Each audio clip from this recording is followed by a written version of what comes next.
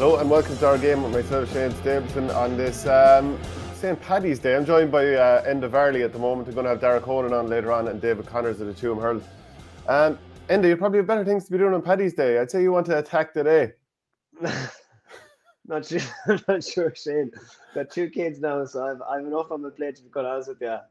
You're not going to be stuck in the pub for the day, no? I wish. I might get a pint in somewhere. No Do more you? yourself. Look, there's a reason this show is going on an awful lot earlier than it normally was. It's supposed to be a lunchtime offering, but here we are. Do you have any issue with Paddy's Day, traditionally Club All Ireland, stuff like that?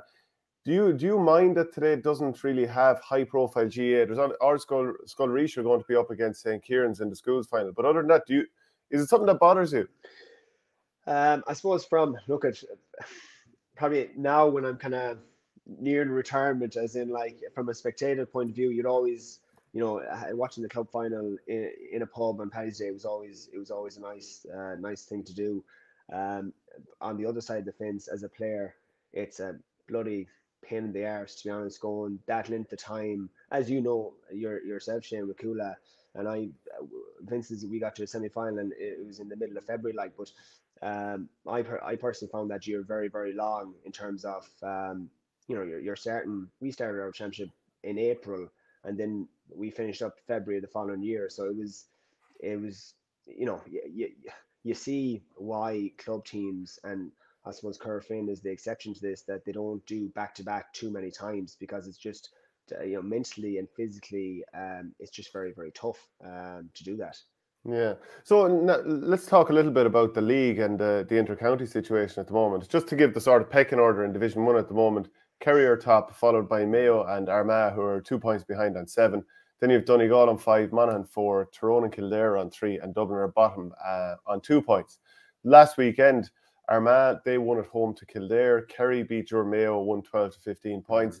Dublin went up to Omagh and won by 5, and Monaghan beat Donegal in Ballybuffet, their first home defeat there in 12 years. Just to ask you about Mayo, where do you think Mayo are at? And obviously this weekend is a repeat of last year's All-Ireland final. So do you feel like Mayo will want to lay down any sort of a marker? Yeah, funny, Shane. I suppose when you kind of think about the league, I suppose it's a bit different this year with the championship being so close. The league is a bit of a, I suppose teams are at different phases of training load at this stage of the year, and it's very hard to judge where teams are at.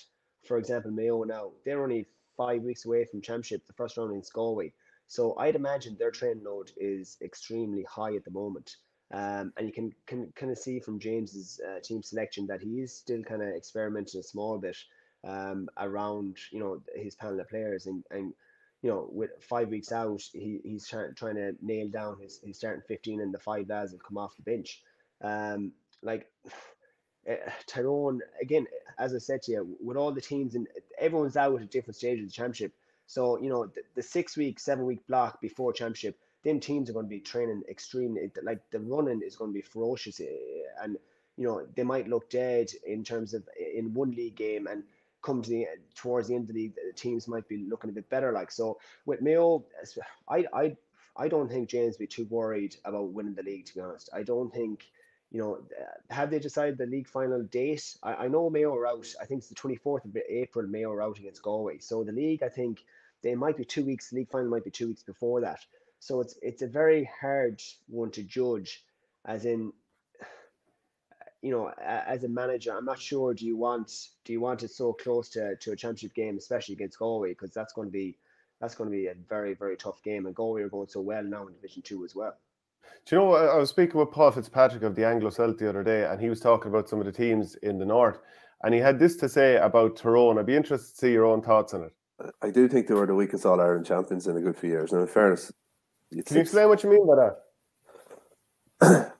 I think that after a team, you get a really dominant superpower. Sometimes you get a period of flux for a couple of years where a team can nip in and win. Even at county championship level, you see this, where maybe the standard drops a little and a team can nip in and win one or maybe two. And I think Tyrone fit the profile of that team. I couldn't see this Tyrone team doing what the Tyrone team did under Mickey Hart and win 3 in 6 years. I just don't think so. And I think that they just sort of nipped in there in the post-Dublin era. Mayo did the hard work for them. They're fully deserving winners in the All-Ireland final.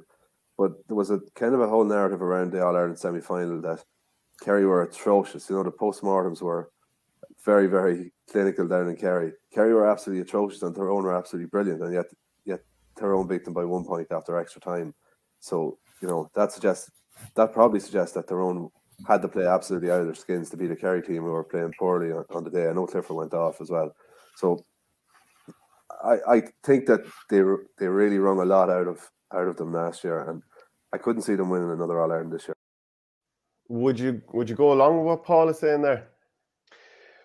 I would, to be honest. I think the fact that, I suppose, Brian Dooher and Fergal Lohan came in after the Mickey Hart era, I think it probably, you know, rejuvenated the whole squad. And, you know, it's always the kind of first year kick. They got that kick last year and they capitalized on that.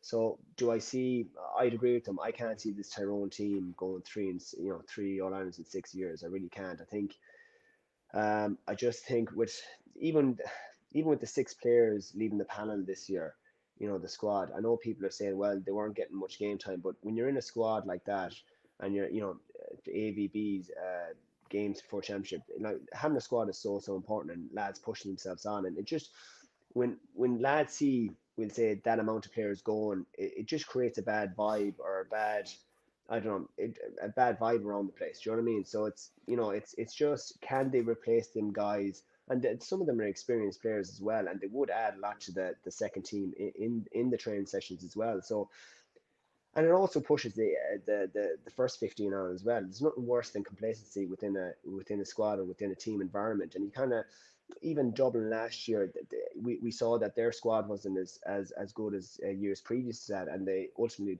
paid the price for that. So there's nothing worse, Shane, as you know yourself. If you're on the first 15 and you're comfortable, that's where a manager doesn't want to be. And if you don't have a second 15 there, or certainly a second 5 to 10 players pushing those lads on, well, then it's not a recipe for a winning team.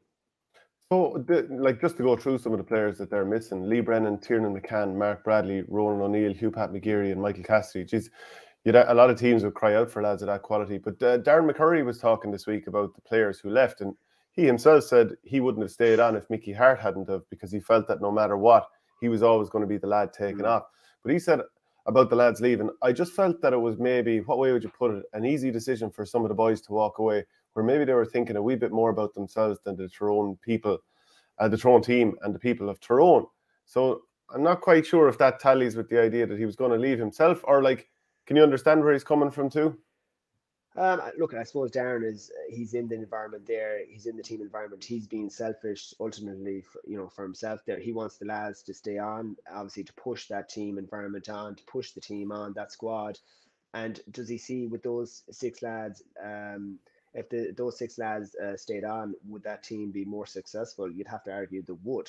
So look, he's coming from a kind of selfish place there, where he wants, obviously, Tyrone to do as well as they can. And I don't know that the lads going to replace them now. It's I don't know Tyrone club football that well, but I'd imagine with them 6 lads, especially 3 of them. Tiernan McCann is a very experienced player. Mark Bradley has been there a long time.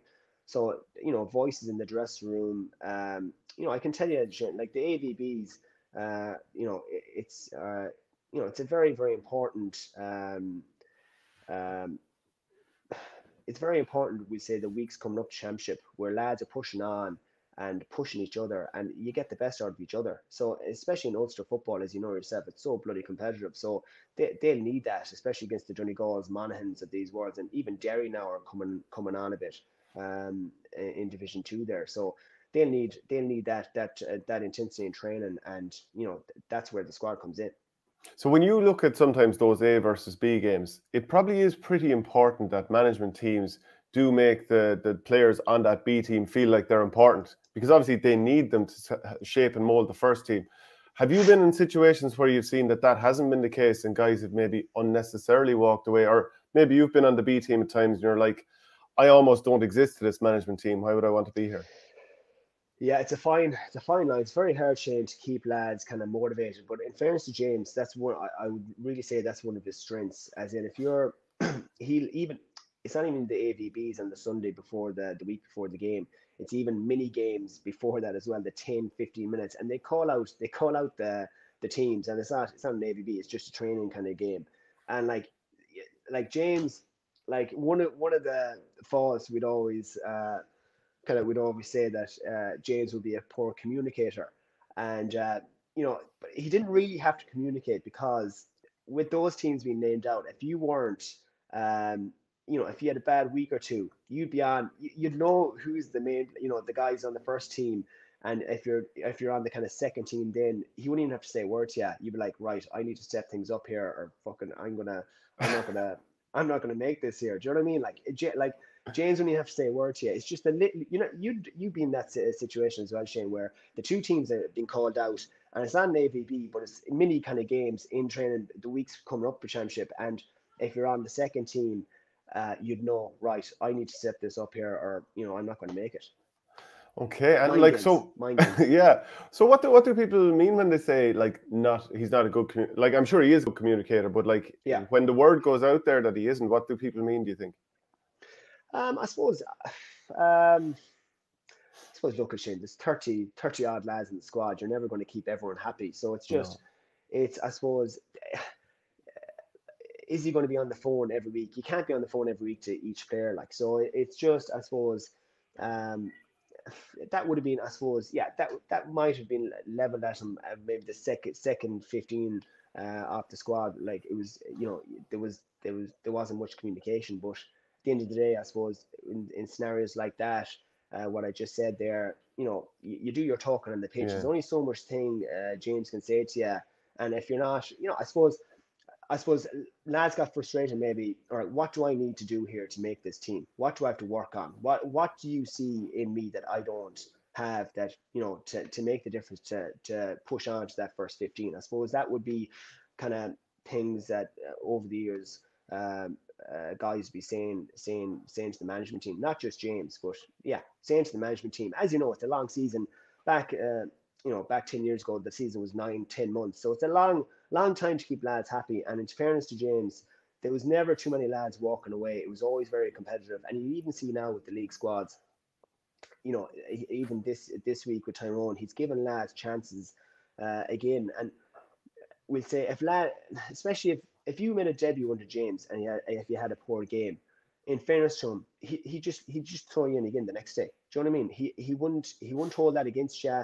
He'd always, his mantra would be, if it was a choice between an old player and a younger player, the younger player would always get the benefit of the doubt, because for obvious reasons, that guy is pushing on the older guy. It doesn't matter a damn if you have 10 years experience in Mayo. What can you do for me in 2022? I don't care what you did for me fucking 5 years ago.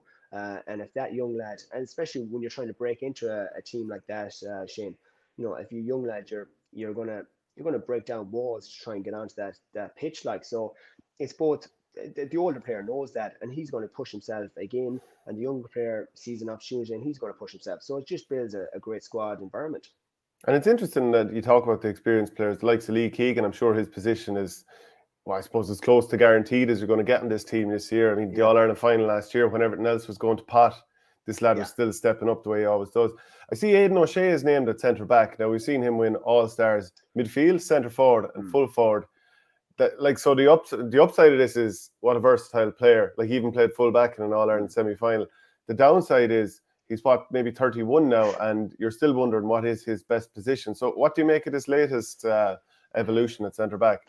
Yeah, and he's played a lot of football actually for Brafey at centre back, and he is, to be fair, when he plays that position for Brafey, he's a bit like quarterback in terms of he kind of, what do you want your centre back to do? I suppose you want them to try and cover their full back line, and you want to try and transition the play from defence into attack as quickly as possible. And Aidan usually kicks the ball a lot, so that's what you kind of. And I suppose the one criticism that's been levelled with Mayo in the last year or two, it's been their lack of structure, and they play a this chaotic game, and the high press, like. And I suppose that we've seen enough of a sample size there with Mayo and under James that system needs to be tweaked a small bit. I'm not saying they're 95% there. It's just that last 5%. And I suppose with Aiden there, centre back, he's trying him out. He's seen, is he an option there? He did play that kind of sweeper role against Kerry in the first half when Kerry had the breeze, and he was kind of shadowing David Clifford, or minding the house beside Porrick O'Hora, I think, was on in the first half. So look, it's a position Aiden is well accustomed to